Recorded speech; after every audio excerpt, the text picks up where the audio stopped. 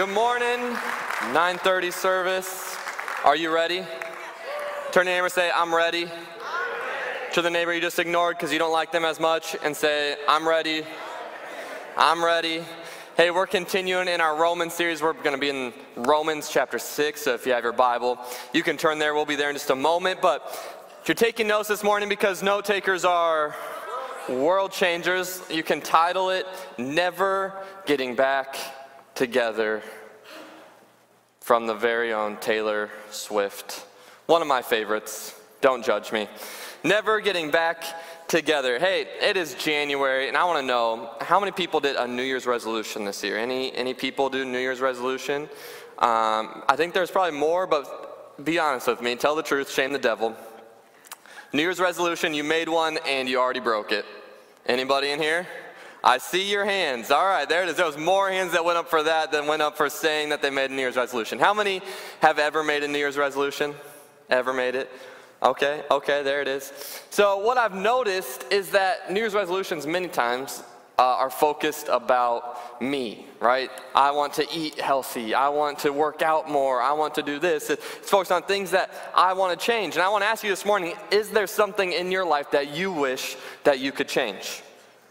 I'm sure for many it is yes, and maybe for some it is a sin that you have in your life. There's some sin that's going on that you've been stuck in, and you're like, man, I wish that I could change this sin.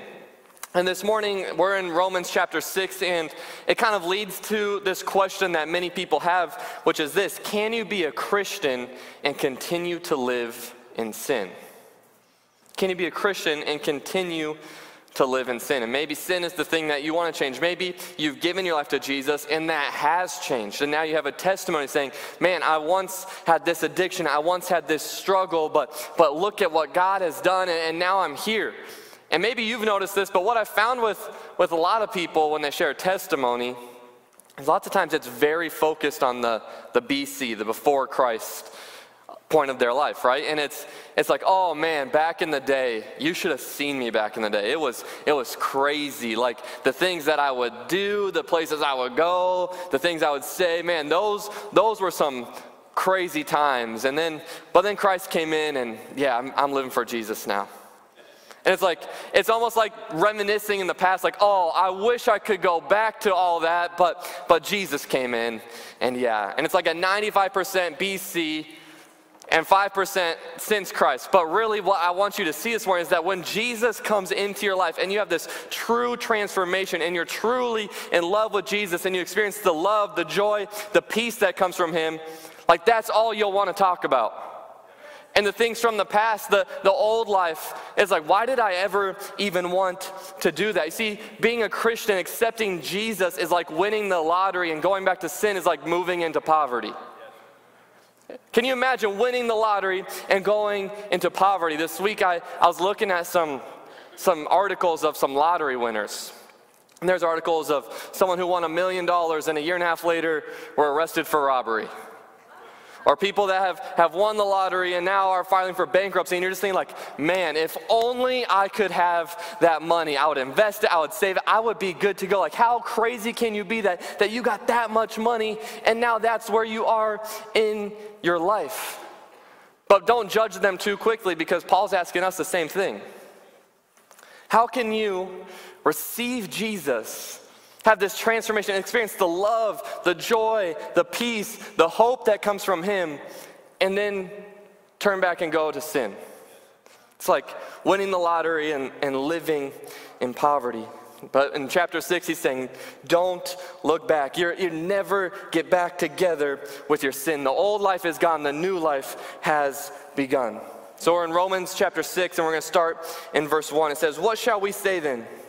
Shall we go on sinning so that grace may increase? By no means. We are those who have died to sin. How can we live in it any longer?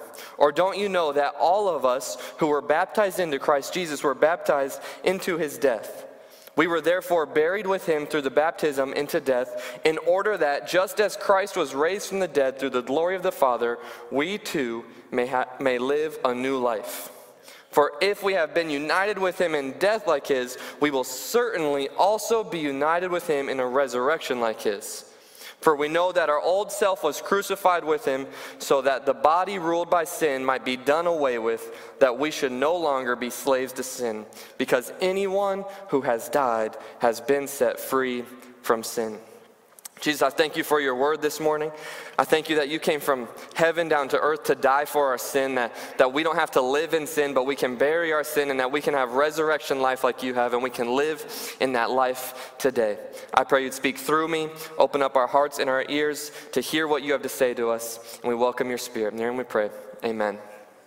So the first thing we see here in chapter 6 is Paul's call of getting away to sin, and he calls us to do the first thing, if you're taking notes, is get up. Get up. In your sin, get up. He says in verse 1, what shall we say then? Shall we go on sinning so that grace may increase? By no means. He begins with this question, shall we continue to sin so that we can experience more grace? Because grace feels good, so can I just keep sinning so I can feel that grace? And leading up to this point in Romans, as we've gone through this series, we have seen that we are all sinners, right? Raise your hand in the room if you are a sinner. If you are not raising your hand, or someone around you is not raising your hand, they are a sinner. Or they are Jesus, I don't know. One or the other. But we've noticed that none of us are righteous, right? We're all sinners. And it presents this idea that Jesus came from heaven down to earth to die for our sins so that we could be made new in this process called justification, which we learned is just as if I had never sinned. And now we're looking at what does justification look like in a believer's life. So Paul presents this question, can I go on sinning so that grace might continue? And he's not asking this question because he's curious about it. He's asking this question because he knows there's someone in the audience that's going to ask the stupid question that he just is answering, right? Because we all know there's such thing as stupid questions, right? If you don't agree that there are stupid questions, then you are the one that has the stupid questions, I'm guessing. But he's saying if there aren't things that I have to do to get to heaven, if it's not about my works, and God's grace is constant, and through him I am justified, can't I just keep sinning so I can continue to experience grace? He's asking, is grace a hall pass for me to continue to sin? Notice a key word in there, what I said, for me to continue to sin. Continue. If you're taking notes, write that word down, continue. Because he's not saying, man, if you get saved by grace, if you receive Jesus, then you're never going to sin again. He's not saying that you're not going to make mistakes, that you're not going to fall into a temptation, but there's a difference between making a mistake and continuing to sin. Continuing to sin is telling me I never left my sin. I'm living in my sin, and a lot of people, that's what they want. I want to continue doing this life that I have of sin, but I also want to experience the grace. So I'm just going to live in it, and I'm just going to keep asking for forgiveness. I'm going to continue in my life of sin. It's like this example. Let's say that you wanted to buy a new house. All right, so you thought about it for a while. You talked with your spouse about it, and you said, yep, we've outgrown the house that we're in right now. It's time that we look for a new house. So you go to the bank and you get approved for a loan, and you get your house assessed, and you know how much your house is worth, how much you can sell it for, and you start doing research on what kind of house you want, aka you watch HGTV a whole lot, and you know this is exactly what I want, and this is the neighborhood that I want to live in, and you start looking at houses in that neighborhood, and you go to open houses, right, and you find the house that you want. Like it's everything that you could ever want. It's the perfect size, the perfect amount of land. It's got every single checkbox on your list. And you're like, this is the house that we need to get. So you ask how much, and just like any house that you would ever want, it's going to be way more than you can afford, right? And you're like, oh man, we can't afford this. And you try to figure out, like, maybe we can sell this, or maybe we can cut back on this. And you know, this is not possible for us to live here. Then someone overheard you talking, and they come up and say, hey, you know what? I heard you talking that this is the house you want, and I'm gonna buy it for you and give it to you. And you're like, oh my goodness, thank you so much. This is amazing. And you just have this brand new house that's purchased for you. And then you realize, man, now I gotta pack. I don't know if I wanna do that. Gotta get rid of stuff, gotta change some stuff because that stuff doesn't fit my new house. And like, you know what? that's too much work. I'm just going to continue living in my old, because it's comfortable. Like, I'm comfortable in my old house. But then certain friends come in town and you want them to see your new, beautiful house. You say, hey, look at this house. Look at my new house. Isn't it beautiful? How often do we do that in our walk with Christ? Or this new house, this new life has been purchased and given to us, that we couldn't earn it. I couldn't pay for it. There's nothing I could do to get it, but Jesus gave it to me. And because I'm comfortable in my sin, I'm comfortable in my old life, I just stay in that old house. And I get around people that I want to show them, man, I'm doing great with God. Look at my relationship with Jesus. Look at this house that I got, this new house. But I don't make the jump to it. We're stuck in sin. We have this love for sin. Has anyone in here ever heard of the Stockholm Syndrome? The Stockholm Syndrome. In 1973, in Stockholm, Sweden, there was this bank robbery. And for 6 days, 2 men held 4 people hostage in this bank while they negotiated with the law enforcement. During those 6 days, the craziest thing happened. During the standoff, the victims became emotionally attached to their captors. They became attached to the people that were holding them hostage, so much so that when the government, when law enforcement came in to rescue them, they didn't want to be rescued. When the case went to the court, they went and they defended them in court. So much so that they raised money to pay for these people's defense. They fell in love with their captors. They did not want to be set free. And so many of us were like, that is the craziest thing I've ever heard. You were held hostage. These people did not care one bit about you, but you are defending them. How often is that us with sin? That I'm held prisoner in sin. I'm held hostage to the sin. And Jesus came in and he saved me. His grace came in and he's saying, guess what? I have paid the price. You no longer have to be hostage. I'm coming in to rescue you. You say, but my sin isn't that bad. Oh, but this is a fun lifestyle that I live in. Saying, get up. You're no longer stuck in that sin anymore. Many of us are so in love with our sin that when Jesus brings freedom, we reject it. Because this is comfortable for me. This is easier for me. It says, shall we go on sinning? By no means. He says, how can we who died to sin live in it any longer? How can you have a relationship to sin? I'm asking you, how can you have a relationship with sin when you are dead?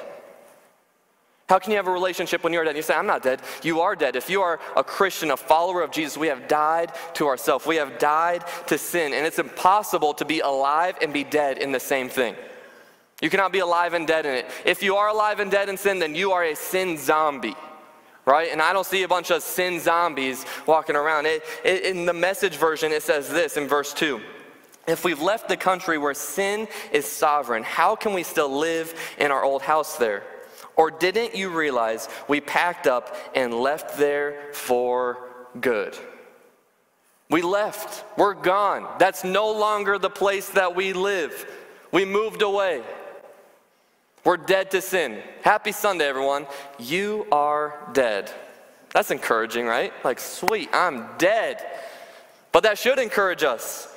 There's good news, because in verse 5 it says, for if we have been united with him in death like his, we will certainly also be united with him in resurrection like his. We are dead, but through Christ we are now alive. Understand, there is nothing you can do to receive that salvation. Nothing you can do.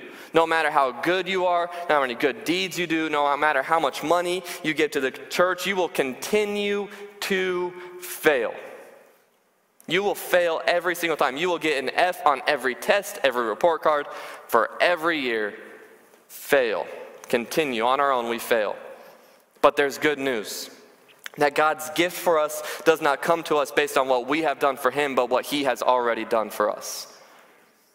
The gift of salvation isn't about what I can do, but what he has already done. He doesn't care that you got an F on the report card. He said, guess what? I'm going to go and I'm going to take the test for you, and I'm going to give you the grade that I got. He came in and he's taken it for us. And the fact that Jesus did this for us should revolutionize our life. It should change everything. change what we do, change how we live. Understand that holy living does not produce salvation, but salvation does produce holy living. It's not what I'm doing that produces my salvation. It's that I was saved that now that changes what I do, changes everything. Salvation for us is like this reset. It's a reset on our life. Because before, sin is the default in our life. We are born sinners, and we're consumed with that. And maybe anyone here ever had to do like a hard reset on a phone or a computer or something like that, right? Like you get a virus on your phone, and you have to like walk through the steps that it tells you to do to fix your phone, and then like you have to do a death grip on your phone in order to like get it to get to the right spot. It's weird. I don't get it, but it's kind of awesome. Like you have this power. But it's like this hard reset. And if your phone is super messed up, you take it to the store and they look at it and they're like, yeah, this is really bad. Here's a brand new phone. You're like, this is the best day ever. I just got a brand new phone. Guess what? That is Jesus. That is salvation. That I was so full of all of this stuff. I was so consumed by sin that I couldn't do anything, that I couldn't reset it myself. So I took it in, and Jesus says, here you go. Here is a new life. Here is a new phone. That is something to be excited about. That's something to celebrate, that the old is gone and it is brand new through him. We're made new. And look what happens in 1 John. It says, no one who is born of God will continue to sin. Or I love the New Living Translation. It says, those who have been born into God's family do not make a practice of sinning. Once again, this is not saying when you receive salvation, you're not going to sin anymore. It's that you're not going to continue. You're not going to live in it. You're not going to practice sinning. Anyone here ever been on a sports team, or maybe your kids played sports? You know that every sports team, every good sports team, does what? Practice, right? They practice, and we know that practice, it makes perfect, and maybe that's a couple hours a week, maybe that's a couple hours a day that they're practicing, so that when it's game time, whatever they're practicing naturally happens. How many of us have been practicing sin? Have been continuing to sin? So in our day-to-day life, if we're practicing to sin, what comes out? Sin. But Paul leads to something here, and this is something that I want you to catch that he's talking about. In verses 3, 6, 9, and 16, it says, or don't you know? For we know, don't you know? He's talking about know, to have knowledge, meaning the way to Christian living is Christian learning. You want to live for Christ, you have to learn what the Word says. You have to practice what He is telling us to do. And I believe that one of Satan's greatest tactics is to make us ignorant of what the Bible says. That, oh man, I had this awesome moment with God at church, and that's good for me. And I don't need to necessarily, I'm busy, I don't have time to get in my Word. I don't have time to read what God says about this, but I'm going to go to church. And maybe I'm going to listen to my favorite preacher on YouTube at some point during the weekend, and that's good for me. But he's saying you need to know, you need to practice. It's time we stop continuing to practice, to continue to live in sin and start practicing righteousness. Start practicing holy living, putting his playbook into practice. So number one, we see that we need to get up, and number two is that we need to go forward. Going forward. Verse 3 says, or don't you know that all of us who were baptized into Christ Jesus were baptized into his death? We were therefore buried with him through baptism into death, in order that just as Christ was raised from the dead through the glory of the Father, we too may live a new life. For if we have been united with him in death like his, we will certainly be united with him in a resurrection like his. Talking about baptism. The old way of life, it's gone. We've gotten out of our sin. And now we see that we're going forward. That's what baptism is all about. It's an outward expression of an inward doing. And it's a symbolization that as you go under the water, symbolizing the burial, that you died with Christ. And as you're raised up, it's the resurrection of Christ. We become, as you receive Jesus, we become one with Christ. It's not just that I imitate Christ, it's that I am one with Christ. That when he died, I died. When he was risen, I am risen. And because of this new relationship with Jesus, we have a new relationship with sin. Because Jesus changes everything. When Jesus comes in, it changes everything. What Paul is saying is that we make a break with the past. We are dead to sin. I identify with the death and the burial as the death of my sin, but we're risen into a new life with Jesus. So we have to live that out. A new life, it looks different though, doesn't it? When you think of a living person and a dead person, they look different. They act different. They smell different. Everything is different. And the worship team, you can come. In John chapter 11, we see the story of Lazarus. And Lazarus is dead. Jesus arrives in town. Lazarus has been dead and buried for 4 days. So there's no doubt he is dead. He stinks probably, right? And Jesus comes in, and by the power of Jesus' words where he says, Lazarus, come out. Lazarus was raised to life in that moment. But then something happens. He comes to the entrance of the tomb. And at the entrance of the tomb, he's still wearing the grave clothes. He's still wearing those clothes that defined where he was in his life, that he was dead. Imagine with me for one moment.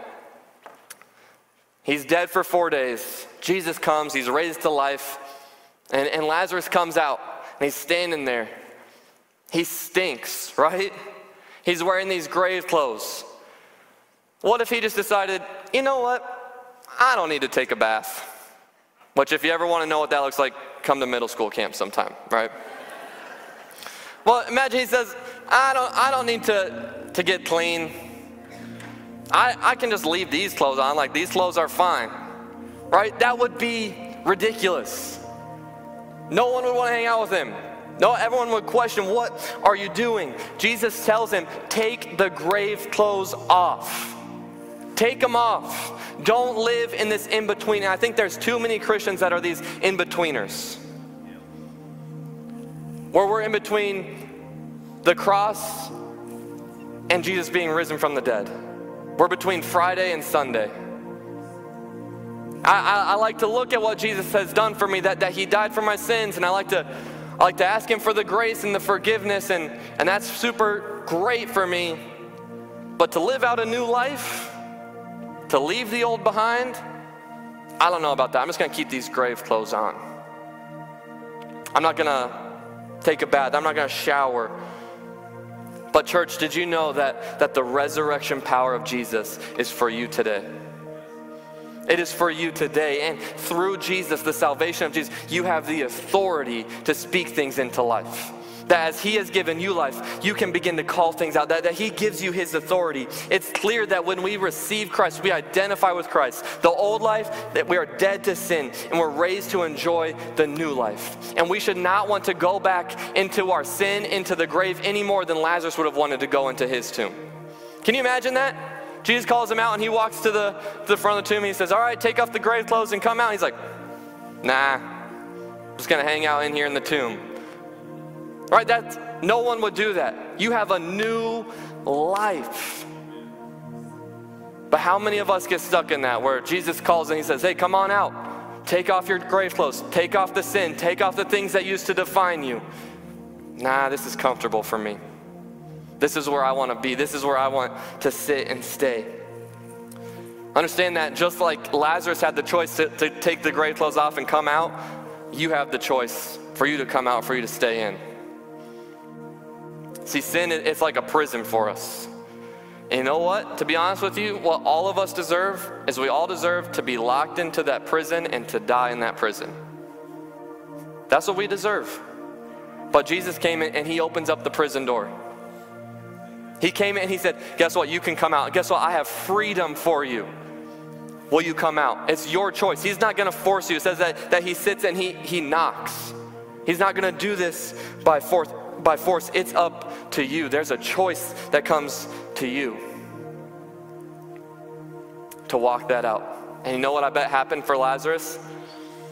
I don't think that his testimony, once he came out and saw people, like, can you imagine that testimony? Like, yeah, remember when I died for 4 days? That was crazy, right?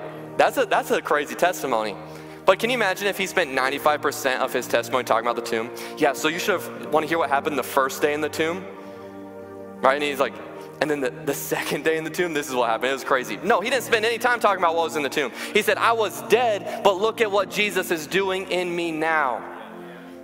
We walk in that new life. We don't focus on the past. We know that Jesus is calling us to more. Just as he died, we died to sin. Just as he was resurrected, we are resurrected, and we have the authority that comes through him. So how do you respond?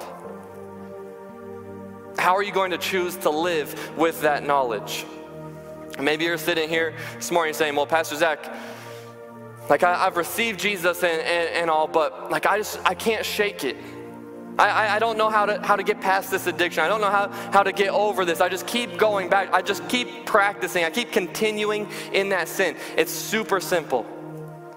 Keep your eyes on Jesus. Fill yourself up with what is good. Think about riding a bicycle. Where do you go? Where you look, right? Your bike will go where you are looking. Or think about, do we have any Texas Roadhouse fans in the room? All right, you go to Texas Roadhouse, and you first walk in, and you're starving, right? And there's all the peanuts there, and you're like, oh my goodness, these peanuts are the greatest thing ever. They probably don't have that anymore because COVID or whatever, but can you imagine like that you walk in and you're like, oh, these peanuts are amazing. You're filling yourself up on peanuts, and these are the best thing ever, right? Can you imagine if when your steak comes out, you're like, these peanuts are too good. I just got to keep eating the peanuts. Forget about the steak. No, when the steak comes out, that's all you're focused on. That's all you're focused on. And when you fill yourself up with what is good, you won't want the extra things that Satan's throwing at you. When you fill yourself up with the steak, you don't want the peanuts. When you fill yourself up with Jesus, you don't want the counterfeit. Keep your eyes on Jesus. If you bow your head and close your eyes. This morning, maybe you're hearing this for the first time about Jesus came and he died for you, and now you can be dead to your sin and you can be alive in Christ. And this morning you want to make that decision that today I want to die to my sin. Today I want to start living for Jesus, letting him take full control of my life. If that's you and you say, Pastor Zach, for the first time in my life, I want to give my life to Jesus, saying, God, I give you control. I want to die to my sin and have that resurrected power that comes from you. If that's you, would you just raise your hand? Maybe you're in here and you would say, if I'm honest with myself, I've accepted Jesus, but I've continued in my sin. I've been practicing the sin. Like I thought I was good to just accept Jesus and then go on living, and then I'll ask for forgiveness, and then I'll accept Jesus, and I'll go back to my sin and ask for forgiveness. And you were doing that for a while, but today you recognize no longer can I continue in this sin. No longer can I keep practicing this sin, but today everything needs to change. Today my focus needs to shift from the things of this world to the things of God, and to start living a holy life. And if that's you this morning, you say, today I need to shift from continuing and practicing my sin to keeping my eyes on Jesus and living for him. If that's you, would you just raise your hand saying, that's me? I see the hands. The last thing is this morning you would say, today I want to commit to keeping my eyes on Jesus. Whether it's that I'm giving up my practicing of sin and I'm keeping my eyes on Jesus, or I've been on the course, but today I'm recommitting, saying, God, I'm going to keep my eyes on you. I'm not going to get distracted with what the world has to offer me. And as you work through me, as I died with you and now I'm resurrected with you, I'm gonna be a living person, a living being working for your good, a light into a lost world. And I want to keep my eyes on you. If that's you and you want to just say, Jesus, today I want to recommit my life, my hands up saying, I want to keep my eyes on you. Would you just raise your hand? Say, I'm keeping my eyes on Jesus. Here's what we're going to do. I'm going to pray over every person that just raised their hand this morning. And we're just going to go into a time, and there's some built-in couple minutes here where I just want you just to put your focus on Jesus. Just say, Jesus, I'm coming after you with everything I got. And that I want to experience the love and the joy and the peace that comes through you, and I want to be a light to the people around me. Jesus, I thank you For every person here this morning, God, for those hands that went up accepting you, recommitting their life to you, except those who are saying, I want to keep my eyes on Jesus, I pray that we would live a life that no longer do we continue in sin, no longer do we keep practicing sin, but we live a life for you, that we live out our faith. That we would be dead to sin and be alive in you, and that we would see what that new life looks like.